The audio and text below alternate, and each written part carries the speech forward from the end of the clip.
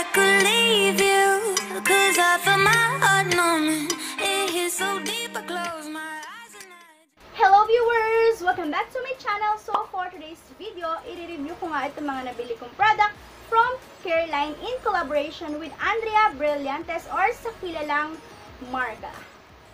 You do know. Char! So, itong mga bagong release nga na product nila na to ay syempre local brand. Nakakatuwa lang kasi diba ang dami na nating options ngayon na mabibili na local brand lang. Ang dami-dami na natin mapagpipilian ngayon sa mga local brands, diba?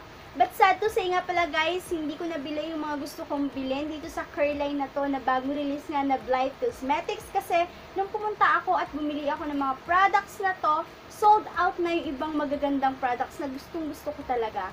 Kaya 2 products lang ang nabili ko pero I assure you na 3-in-1 lahat ng mga nabili ko. Excuse nga pala guys sa mga pimples sa aking face. By the way guys, ang pangalan nga pala ng kanilang product line na to ay Hyper Cosmic Collection, which means universe. Kaya kung makikita nyo sa kanilang packaging, may mga moon, may stars, may mga planets. Very universal. At nakakatuwa nung bumili ako, kahit 2 pieces lang yung nabili kong product, meron akong free bag ng kanilang collection. Diba ang cute? So let's move on. Ang isa nga sa nabili ko sa kanilang mga products ay yung kanilang Perfect Brow Trio. Nabili ko to sa halagang 265 pesos and I got 213 graphite. Yun yung pinaka-shades niya. So, yung napili ko ang shades ay yung parang grayish black siya. At ito na yung pinaka-darkest na shades niya. Kasi nga black yung carry ko, kaya ito yung pinili ko. Pero, i-insert ko na lang dito yung kanilang mga shades range. This product is cruelty-free, paraben-free, and will expire after 24 months. And for me guys, I find it na very affordable na siya. Sa halagang 265 pesos, meron na siyang 3-in-1 na product, diba? Dahil meron na siyang brow pencil, brow powder, at brow mascara. Dun sa kanyang brow pencil, meron siyang net weight na 0.25 grams. Sa brow powder naman, meron siyang net weight na 0.29 grams. At sa brow mascara, ang net weight niya ay 1.3 grams. Not bad guys, diba? Para sa halagang 265 pesos. So next product tayo, yung kanilang cloud tint, which is yung kanilang lip tint collections. And I got 1 shades. Pero meron silang 6 na shades. Ilalagay ko na lang dito ang kanilang mga shades range ng kanilang lip tint or cloud tint. And I got 105 cloak. Ang gusto ko talagang shades na bilhin is yung mist, pero wala na talaga siya. Kaya ito na lang yung binili ko, yung 105 cloak. And I found it na 3-in-1 product din siya na pwede sa eyelids, pwede sa cheeks, at pwede sa lips. And nabili ko nga pala to guys sa halagang 195 pesos only.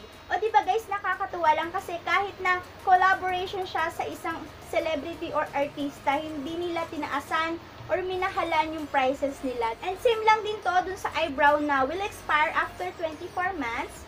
Paraben-free din siya and cruelty-free. And it contains 3.5 grams. At may dalawang variant pa sila ng kanilang lipstick line, which is yung Stellar Stain Lipstick na satin finish and Majestic Matte Lipstick na matte naman yung finish. And meron din silang eyeshadow called Starlight Eyes, which is yung may mga glitter. Eyeliner Duo Stamp na gusto kong bilhin pero wala ng stock. Stardust Palette and Face Palette. So, mag-start na nga tayo at ang uunahin natin ay yung kanilang Perfect Brow Trio. So, inalis ko na siya sa box at ganito na ang kanyang itsura. Neat lang siya at meron lang siyang color ng kanyang shades na which is grayish black, ganyan.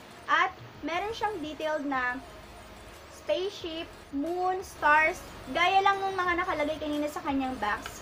So, dito sa kanyang pinaka-white na takip, nakalagay yung brow pencil na ganito kadami. Ayan. At yung pinaka-brow pencil niya, parang teardrop yung itsura niya. At the other side, nakalagay ang brow mascara na super tiny. Sana mag-work siya sa aking napakanipis na kilay. And then, dun sa middle naman niya, nakalagay ang brow powder. So, mag-start na tayo. Siyempre, gagamitin ko muna yung kanyang brow pencil.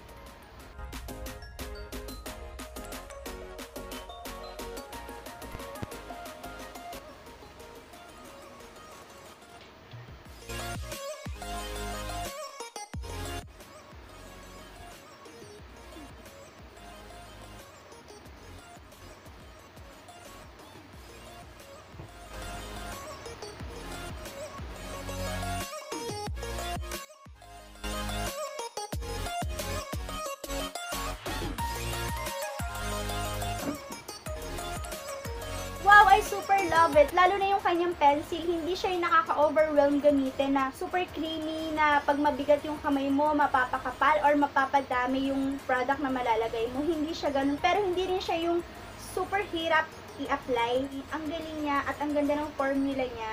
Makakontrol mo kung gano'ng kadami yung gusto mong ilagay sa eyebrow mo.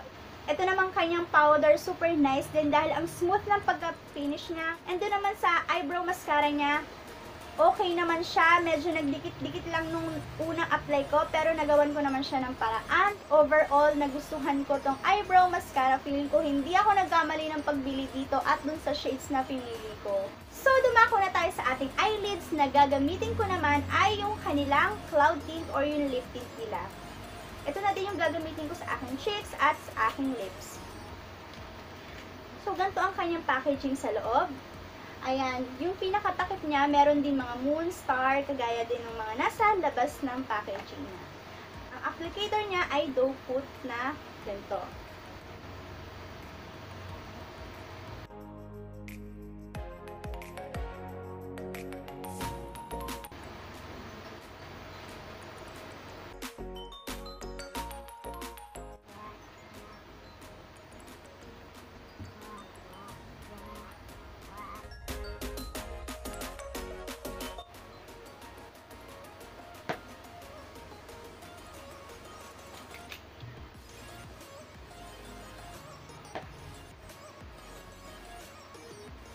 Grabe guys, super dali niyang i-blend, napaka-pigmented niya, dots lang yung nilalagay ko, pero nalalagay niya na yung buong area na gusto kong lagyan. So, dumako na nga tayo sa final thoughts about this product. Unahin na natin itong si Perfect Brow Trio. Dito sa product na to, grabe, buti na lang talaga ito yung pinili kong shades, buti na lang talaga ito yung napili kong bilhin. Dahil hindi ako nagkamali, ang ganda niya, lalo na ng pencil niya, nung powder niya.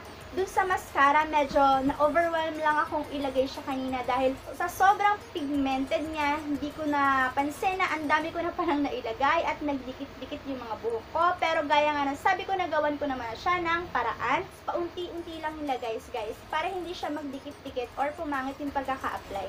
At dito naman sa kanilang cloud tint, I'm super happy din dahil hindi rin ako nagkamaling bilhin tong tint na to dahil 3-in-1 na siya sa halagang 195 pesos lang. At sobrang pigmented niya and blendable siya, super creamy. Kaya love na love ko din tong lip tint nila. Grabe sa price at sa formula ng mga product. Kudos sa Careline at kay Andrea Brillantes. You did well. Congratulations po sa inyo. So that's it for our video. Thank you so much for watching. Sana nag-enjoy kayo sa aking video. Kung hindi ka pa nakaka-subscribe sa aking channel, please do subscribe. Idami mo na din pindutin or hit the bell button para manonotify ka tuwing may mga gantong video ako. Kung nagustuhan mo naman ang aking video, please give it a thumbs up, share, and mag-comment lang kayo sa baba kung may mga suggestions or may mga katanungan kayo sa akin. Also, follow me on my Instagram, Agustin-F14. Bye-bye! See you on my next one!